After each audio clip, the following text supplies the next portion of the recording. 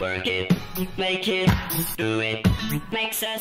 We're at Devoxx UK and I'm here talking to Ian from Oracle about, well, we're going to talk about ethics and data science, because you're giving a talk about data science, but interestingly you do a lot of work with the ethics committee. So machine learning becoming obviously is the hot topic, and everybody is talking about machine learning and AI. But what about the data?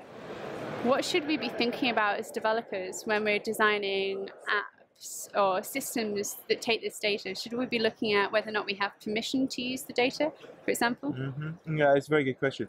Thank you, Catherine.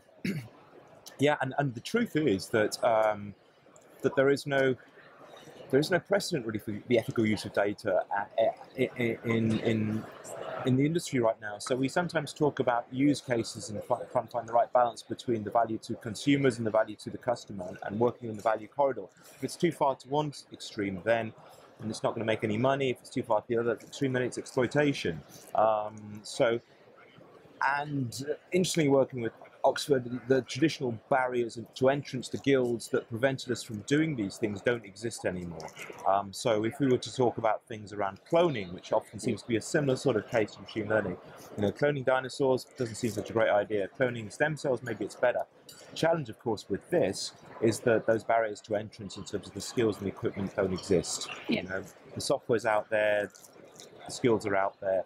So it very much comes down to just trying to sort of back the ethical use cases of for machine learning, AI, and cognitive services in general. So where's the value corridor right? Where does it feel right? Where's it not too creepy?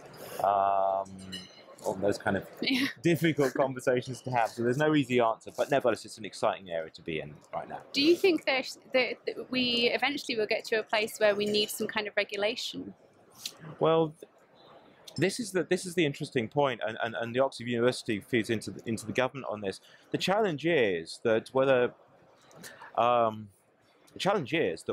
regulation exists or not, the technology's out there in the first place.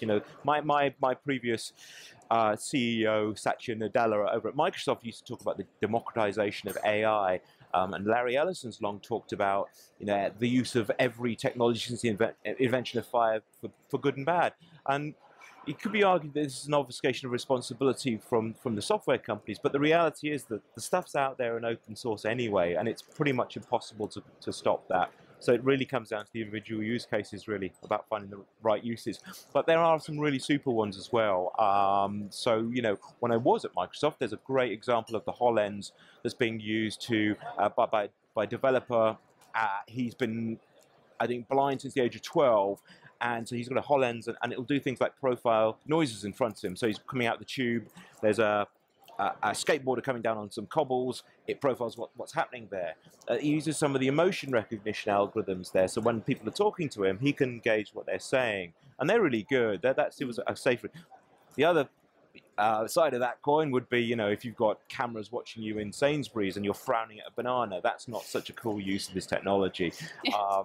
We're doing some stuff in China around smoke detection on algorithms, so it looks for sort of, the pixelation of smoke as a fire prevention exercise. So it's about finding the right uses, and really, at the end of the day. And I suppose then it's as well, are you storing data that you shouldn't have as well? Like if you're doing pixel detection on smoke, are you also recording someone walk through a room and clocking that? Absolutely, absolutely. There's one of our applications we've had or that we've come across is the idea that you can recognize a person from their gait and the way they walk. There are 6 attributes of that that are almost as unique as a fingerprint, which means that you don't necessarily have to recognize the face. Well, one of the questions that the committee talk about is, what if you're able to identify somebody as a diabetes person by the way they are? What are the ethical implications of what you do with that data? Should you inform them? Should you not? So that's for people who are much cleverer than me to solve.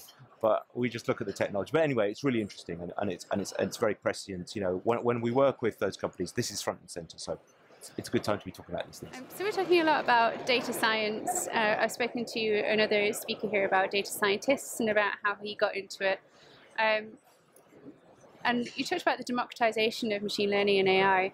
So what is a data scientist? Well, that's a very good question. Actually, a data scientist doesn't really exist as a single person. there's a great consultancy called Mango in the UK who are data scientists. I used to be a sort of mathematician and a statistician before I joined Oracle and Microsoft, and before we grew beards and called ourselves data scientists. But that felt like the sweet spot for this, the modeling side of things. Whereas these guys do a profiling exercise where you enter a bunch of questions, and then it comes up with a profile of what type of data scientist you are. And actually, it's a polyglot kind of personality. So yeah, part of it's stats and modeling, but another part is data wrangling, coding, visualization, communication, and actually we never, you know, the person who's all these things doesn't exist. Yeah. And why that's interesting is because the danger with data science becomes massively esoteric. So people like me can get very excited about writing binarizers and scikit-learn and doing pandas on Jupyter. And 5% of the room will know what you're talking about and care, and then the rest of them will be wondering what the hell you were talking about. Whereas actually, the reality is that there's many different entry points to becoming a data scientist, and we want this to be much more inclusive. We want the role of data science to be inclusive and to open up to more and more people, and the opportunities for what you can do with data, for datafication, to be, you know, it's a hugely exciting point in time. We all recognize that, and there's some great books like, you know, Homo Deus out there from Yuval Harari that talk to what we're doing. But actually, we want to make this inclusive and not just for the esoteric few. So anyway, that's our thing about data science. Does that make sense? That's the challenge. Yeah, absolutely. Work it, make it, do it, makes us